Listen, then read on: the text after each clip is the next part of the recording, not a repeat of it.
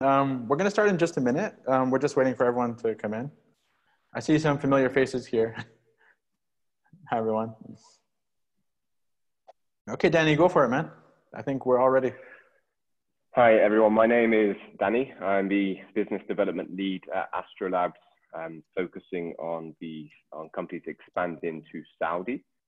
Obviously, the purpose of today's meetup is a Q&A session, effectively, with any concerns or questions you may have about the expansion process. I have my colleague Mustafa also here. He's the KSA country director. So hello, everyone. Good to have you here with us today. I hope you're all safe and sound. We're happy to have you today for a quick overview of how to manage the process and how to basically take this interesting step towards growth in this market. So if anyone has any specific questions, feel free to ask us, ideally one by one, and we'll answer them accordingly.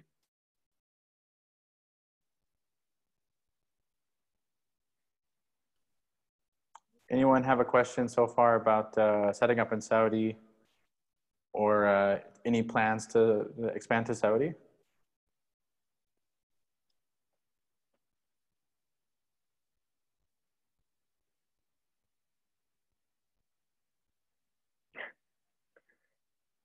Don't raise your hands all at once. Okay, there's some questions in the chat. Yeah. In the chat, let me see them.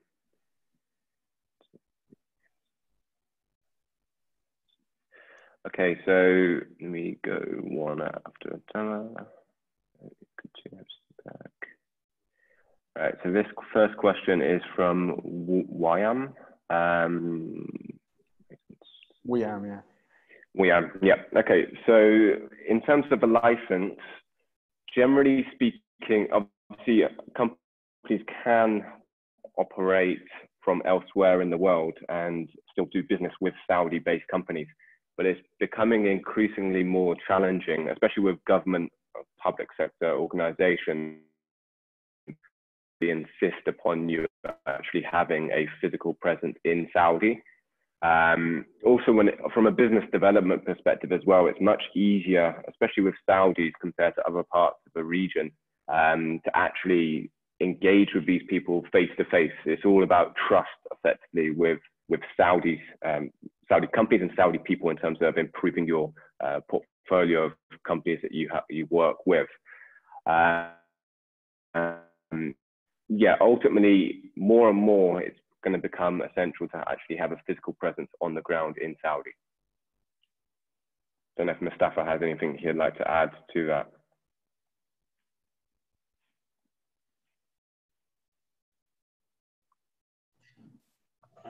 So basically, for the first question, just a quick addition, you would need to have a fully established business here, legal entity here in Saudi.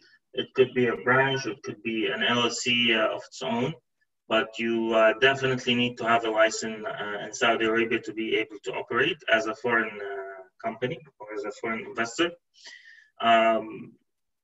The first step in the process is to actually get the investment license, which is, you can think of it as a permission for you to own a business in Saudi as a foreigner.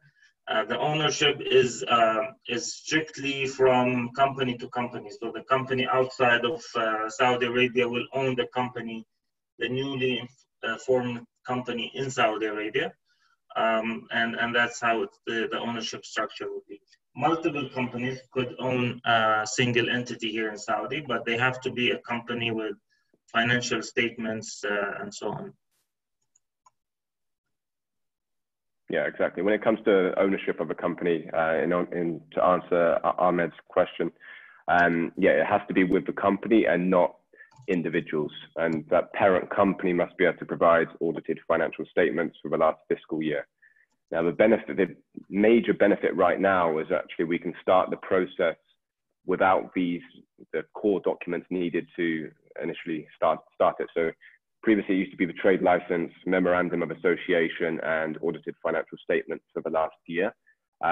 These would all have to be attested by the Ministry of Foreign Affairs and the Saudi Embassy at the parent company country. So if you're based here in the UAE, you'd have to do it here in the UAE to actually start the process. Whereas now, in order to get the SAGIA investor license, the trade license, financial statement, memorandum of association do not need to be attested. We can start the process with scanned copies of the originals, as long as that company has been operational for a year.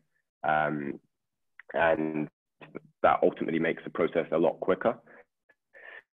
Should people decide to wait until the Ministry of Foreign Affairs, Saudi Embassy reopen after COVID, or once it starts getting back to normality, we expect there to be some major bottlenecks with that, because even with some clients, before all of this happened, it took them 3 months sometimes to get these documents in order.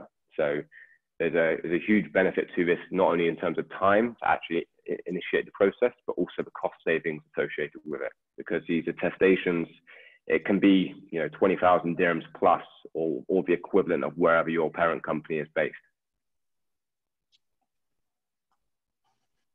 All right. So let's move to the second question about market research and data.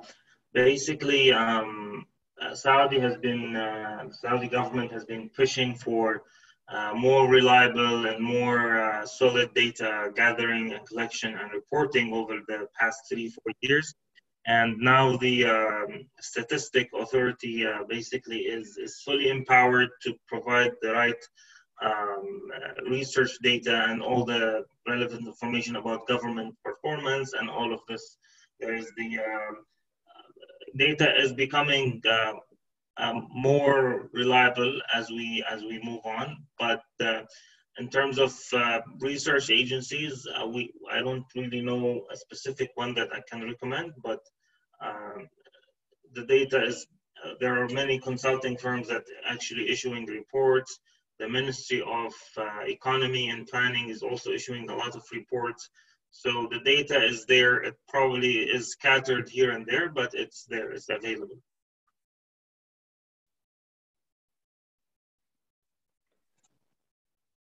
Okay, is there any more questions?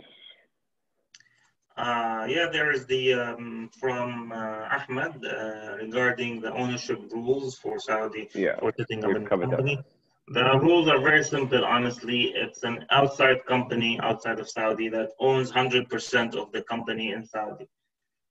There's no individual rules. There are no individual ownerships.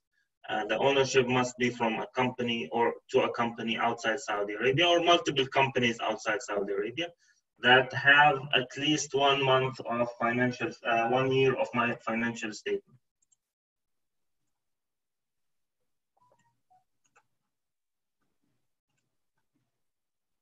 Yeah, so just to clarify that point as well, obviously it's 100% foreign ownership, so there's no need for a local partner, which used to be the case several years ago. And it's not, it's an onshore license as well, so it's not the same as a free zone setup as what we have here in Dubai. You're actually able to operate anywhere within the kingdom with that. So we have a couple more questions coming in. You don't need a Saudi partner, just to confirm that point from Ahmed. What other restrictions? In terms of business activities, the most common activities are technology related, media, events, management consulting. There are limitations when it comes to certain activities. So when it comes to trading, import, export, these types of activities have very high minimum capital requirements, which, if you're looking for any of those activities, it's 30 million riyal as a minimum capital requirement for the first year, and 300 million over the first 5 years. Whereas if you're talking about technology, media, let's say these other types of activities, then they generally have no minimum capital requirements, which you'd have to effectively deposit most of our clients do around 10,000 riyal deposited within a Saudi bank account 90 days after the commercial registration is issued. So there's very, very low minimum capital requirements for the majority. Certain activities would have third-party approval requirements, which we're not actually involved with, but we can provide guidance on. There is an activity sheet that we can share with people that are interested in pursuing this. So feel free to send an email to daniel@astrolabs.com. I'm more than happy to share that with you. And once we identify the activities that you need, we can then come back to you as to what is needed in terms of third-party approvals, whether it's permitted, whether it has certain minimum capital requirements. So generally speaking, the activities are service-based rather than, like I said, trading, import, export. Great. Follow-up question by Ahmed is about you don't need a Saudi partner. Actually, you don't need a Saudi partner. The local Saudi entity will be owned 100% by the foreign entity, the foreign company that will own 100% of the local entity. There are a few exceptions, especially when it comes to trade and very selective activity types. They need to have a local partner. But the activities that Daniel talked about services and IT and technology and media and advertisement and all of this, the wide variety of activities don't require a local partner. Yeah, and in terms of the next question from Harsh, e-commerce, very popular question. Yeah, so this is a trade, again, this goes back to the trading, import, export requirement. Generally, you would need one or all of them, which means that it has very high minimum capital requirements. So 30 million if you want to retain that 100% foreign ownership, 27 million if you want to have a local Saudi partner, which has 25% stake within the company. These types of activities are rarely done, to be honest, with this model. It's normally service-based activities that are being used for this. So e-commerce at the minute is a challenging activity.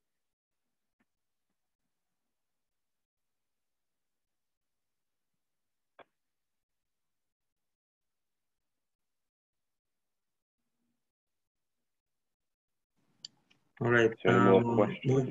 We move on to the next question. What are the restrictions on business activities?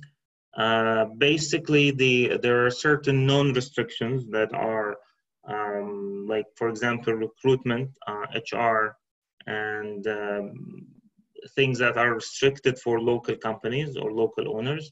There are things that require third-party approvals like training, education, medical and health, medical stuff, some of the media activities, publishing, and so on and so forth. And some activities don't require any third-party approval. Once you get the license, you get the setup and you're good to go. So it really depends on the activity. There's a huge list of activity lists that we can share with you. And then based on what you have in mind, we can deliberate, talk to the ministry and see what are the regulation around each one of them. Yeah, and just to pick up on Harsh's other part of the question, in terms of cost, happy to discuss this with you separately. So feel free to share an email with me to daniel@astrolabs.com. We have 3 different packages, basic, advanced, and premium.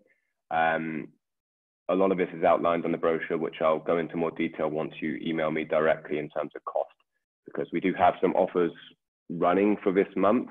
Obviously, considering the current situation, we have put in place a number of incentives for prospects to expand to Saudi and make it a lot easier for them. Obviously, with the travel restrictions, there's a number of things we can actually do as we have the team on the ground, obviously headed by Mustafa. So we can do the entire process for you. But I'm happy to outline this in an email if you or call post this if you want to discuss cost in more detail. In terms of Katerina's question, so why exactly now is a good time to expand to KSA? I mean, the setup process itself takes around 3 months to fully establish the business and for it to be legally operational there. As mentioned earlier, as discussed, The attested documents that are normally required are currently being waived by the Saudi authorities. So we can actually start the process with scanned copies of the required documents, which obviously it can save you months, it can save you 20,000 dirhams plus in attestation fees.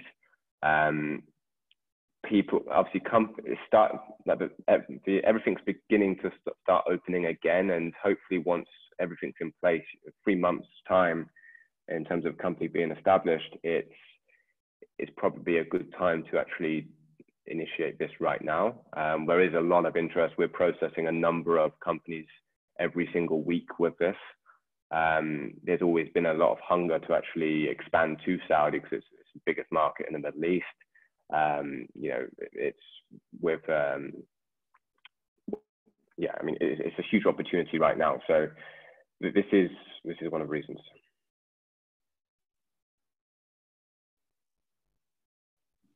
I would also add to the reason about a good time to expand here is basically you can think about it on four different pillars. The first one is the market opportunity and the evolution that's happening in the local market in terms of new business sectors, in terms of consumer behavior, in terms of government kind of agenda and pushing towards new kind of transformation. You can think of it in terms of the support and the ease of setup that this is the second one, which basically, for example, during this COVID-19, they waived certain requirements, and as they work with international companies, they always try to make things easier, and basically regulation is always most of it is agile as we move on and we see.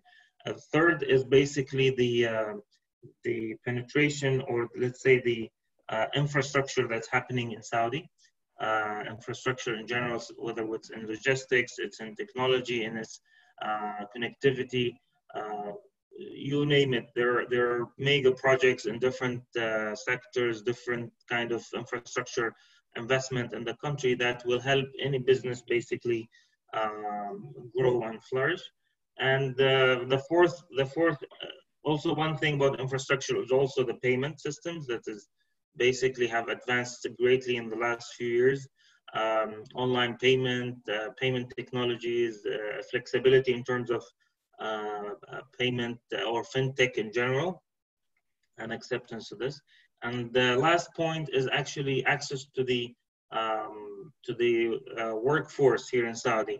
There's a huge percentage of youth and talented people graduating from schools, and they're active, and and there's this like massive scholarship program to best university around the world, and it brings back local talents at the best caliber. So you have access to talent, you have access to government support, you have access to infrastructure, and you have access to kind of the largest market in the region, and both mostly in purchase power and spending.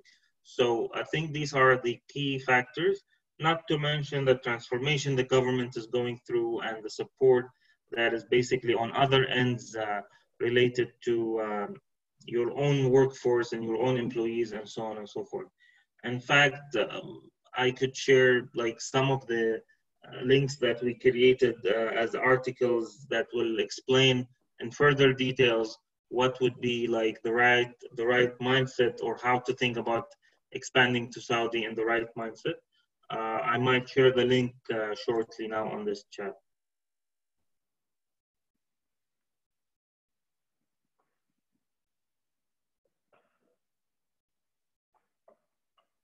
It's not really a restriction, it's more of a requirement. So the original requirement, if you go back, and that's an example of a transformation that's already happening. 4 years back, the requirements were to have a minimum capital of hundreds of thousands, and you have to provide several things to prove, and basically it was very lengthy process. During down the road, they tried to make it easier, and they just now went down to 3 basic requirements. three company-related papers that are fully attested, and you're good to go. The difference with coronavirus time is basically they just removed the attestation requirement.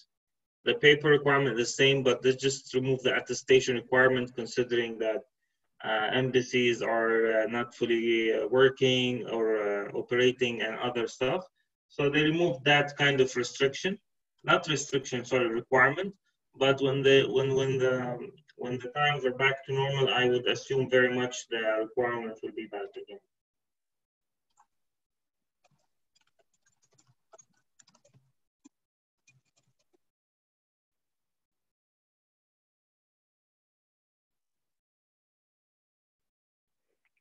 Any other questions?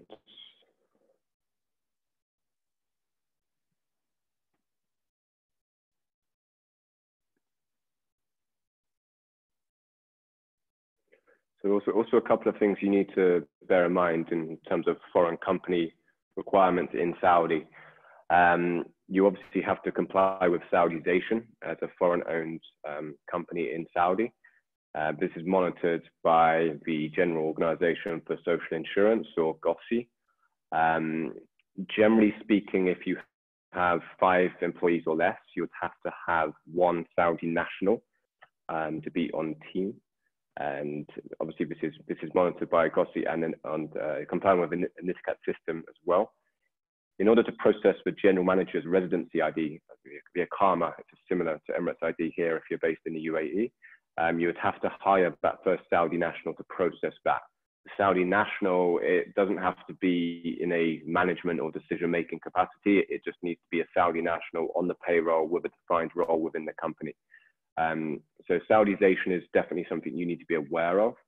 Generally speaking, it's around 20 to 30% of the workforce need to be Saudi nationals. It varies. It depends on the company size in Saudi and the industry in which you operate. So the quota ratio can change depending on that. Additionally, with tax, you will be paying 20% tax on net profits of a portion of a company that is owned by non-Saudi entities. You also have, same as the UAE, 5% VAT, and withholding tax ranges from 5 to 15%, depending on different forms. So Astrolabs aren't tax lawyers, so we definitely recommend you seek tax advice regarding your tax requirements in Saudi. But generally speaking, that is something that should be made clear.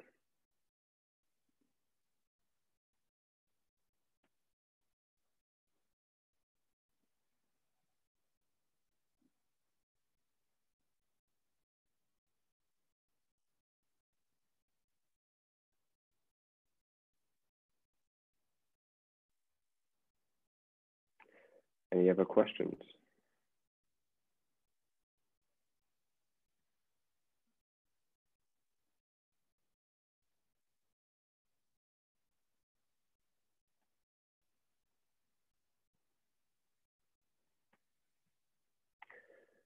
Okay, so if there's no other questions, feel free to send any further queries you may have, along with, if you want clarity on the price, the brochure that we can share with you. Feel free to share that with an email to me, daniel@astrolabs.com.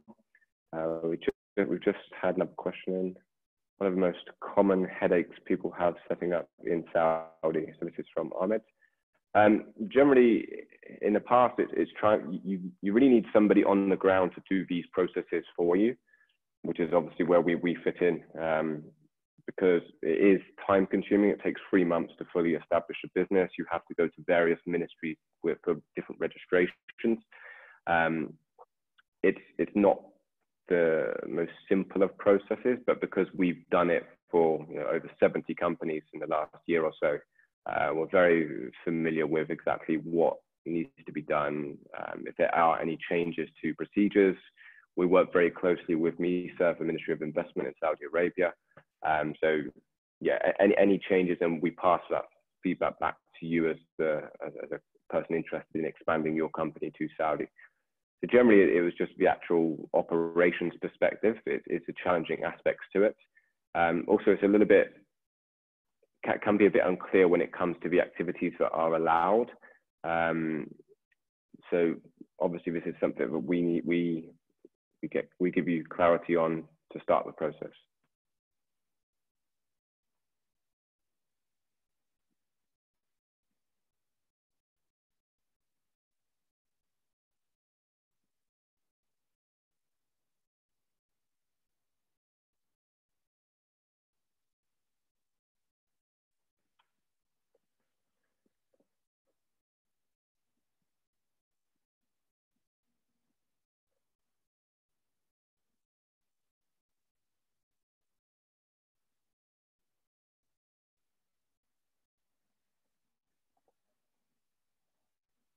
Okay, are there any more questions? Sorry, I'm not sure. I think I was mute, but to comment on that question and regarding the headaches, it's mostly about just understanding the full process. And the main thing is that you have so many fragmented fragmented solutions and platforms you have to manage and handle for each service, different credentials, different processes of registrations, and so on and so forth. So basically, the main issue or the main headache, if I should call it this way, is just to keep up with the different kind of platforms and services that you need to finalize for the end-to-end setup to be able to be fully operational. So that's what is that's my sense on what would be the major challenge for the newcomers. Yeah, and also from dealing with clients in the past, they have come across colleagues within the same industry as them who have tried to do the process themselves, and it takes them a lot longer to try and do these things themselves because they're not familiar with the process. It can take double, if not more time, and they incur a lot more costs associated with it because it's impacting their business. It's taking them away from doing their day-to-day work because they're trying to focus on setting the company up in Saudi. So this is where we obviously fit in. There are a number of benefits we have, which I'll share with you in a brochure once you email me. But one of them is the soft landing, which acts as your registered address in Saudi. That's at Astrolabs Riyadh. You have to have a registered address to open a company in Saudi. So we provide access to that space, mentorship. There's a number. It's a real community at Astrolabs Riyadh. So it's not necessarily just people working within your industry. It's very diverse. We have companies that are tech-based, media-based, manufacturing. It can be a number of different types of companies. And the staffer is based out of Astrolabs Riyadh, so he's very well connected within the Saudi market. If you needed introductions to certain people, certain companies, then we may be able to support you with that. Because obviously with the expansion, it can be one of the more challenging aspects is getting the message out there and growing your business with that expansion.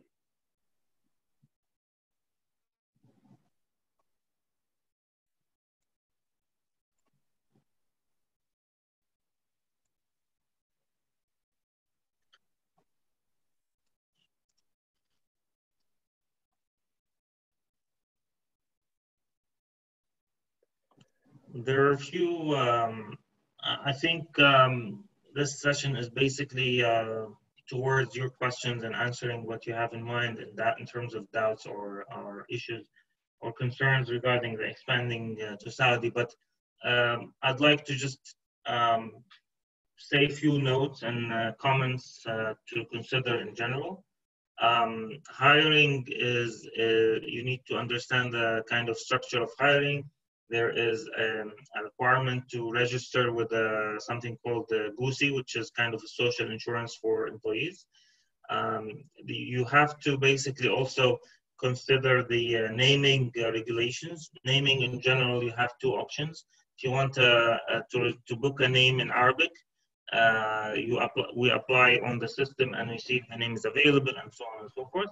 If you want an English name, it has to be the same name as the mother company. So the mother company is called XYZ. The local Saudi company will be XYZ Saudi. And then additionally, you have to add the activity type at the end of the name. It's a requirement by the government. So if it is XYZ for communication and technology, you have to add that part, communication and technology, to the name. Additionally, I would also go back to the recruitment. If you're planning to hire international people or people from outside Saudi that they don't have residency in Saudi, you would need something called municipality license, which is a kind of simple to do, but it has its own requirements.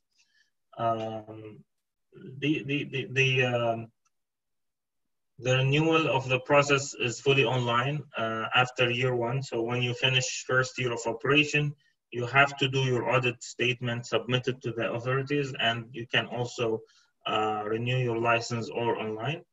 It's highly recommended to start with an accounting firm ASAP. As soon as you set up, you hire an accounting firm because you have to submit VAT reports, you have to submit, which are quarters, you have to kind of submit the withholding tax reports and so on and so forth to the government or to the taxation authority. These are the top things that come to mind. Obviously, the process has many ins and outs, and we're happy to tackle any of the concerns. Probably if you go through the process, we're available. You can reach out to Daniel at Astrolabs or KSA at astrolabs.com, and we're available to support and help.